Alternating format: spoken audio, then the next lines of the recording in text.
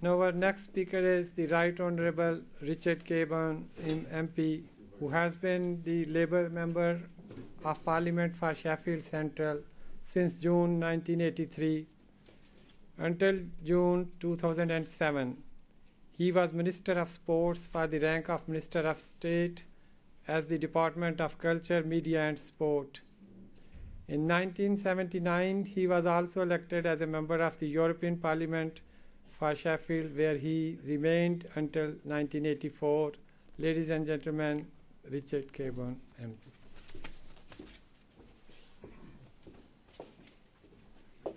Your Holiness, Lord Mayor, ladies and gentlemen, and can I say to many in the room, friends as well. As already been said, I've been a Member of Parliament for this constituency for a quarter of a century, and some say it's about time to move on, and probably some truth in that as well. But and can I say, before I became a Member of Parliament, and it's quite an association now with this mosque and a place of prayer, it was actually, as was said, a pub called the North Pole.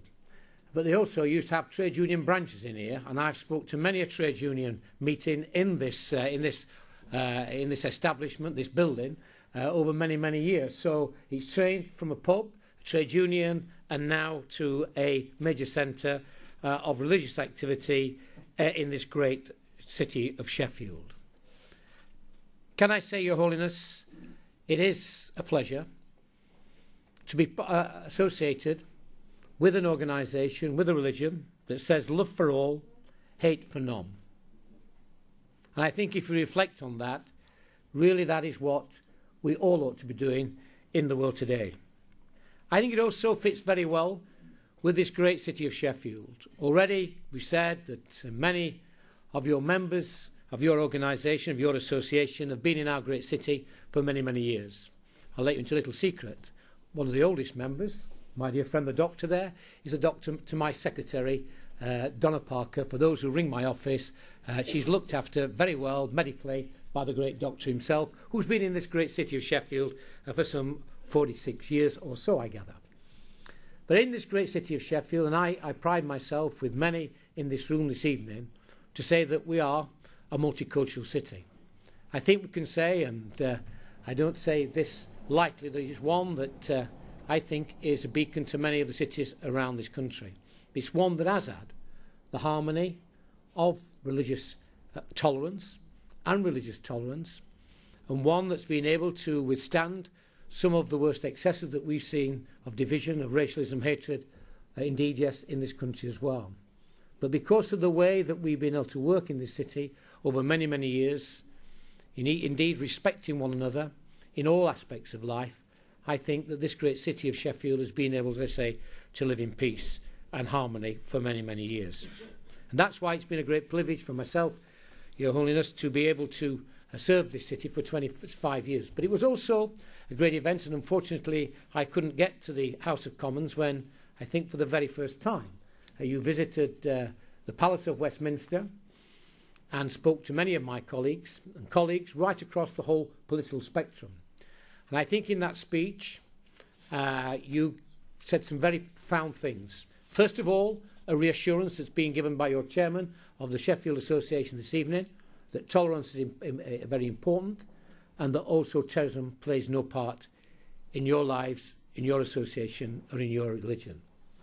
But also you went on. I suppose, really, in this week when we've seen the first black president of the United States of America elected, I think the words that you said to my colleagues in the House of Commons ring probably a little truer, but hopefully a little more hopefully than they did when you actually said it in the House a few weeks ago. His Holiness began his address by speaking of the great conflicts that divide the world today. Wars being fought in different parts of the world. He worried of even greater problems. He then went on and said, "It is my fear that in my view of the direction in which things are moving today, the political and economic dynamics of the countries of the world may lead to world war. Therefore, it is the duty of the superpowers to sit down and find a solution to save humanity from the brink of disaster." They were words, Your Holiness, I think, that were taken very seriously by all who were there at that meeting. I think we can say, a few weeks on, that probably the world may well be a safer place by what the people of America have done at the ballot box, indeed last week, and that is to elect the first black president of the US of A. And one, I think, if one is taken through the speeches that he's made and the policies they've pronounced during that, is actually to offer the hand of friendship to many. As he said, there's no acts of evil. It is really now the hand of friendship to try to bring the world together. I think when we see that happen in the US, and with the leadership of this association, then there is real hope around the world to bring peoples together in tolerance and respect for one another. And therefore, it is a great pleasure to be here this evening, to be part of yet another development in Sheffield. I understand we were beat, Your Holiness, by you going to Bradford yesterday and opening a similar institution there, a mosque there, but you came down here. I am also told, I can tell you just privately, that as you were coming down the road from Huddersfield, they were just finishing the last bits and pieces off in here and indeed putting the name over the door. So that's how desperate we are in Sheffield from time to time, but we always get there. That's a good thing, and we can always work together, and it shows a fantastic team led by this guy here as well to make sure that things are right from when you arrived here in this great city of Sheffield. I wish you well. We take your words very seriously, and I think you had a profound effect on many of my colleagues in the House of Commons.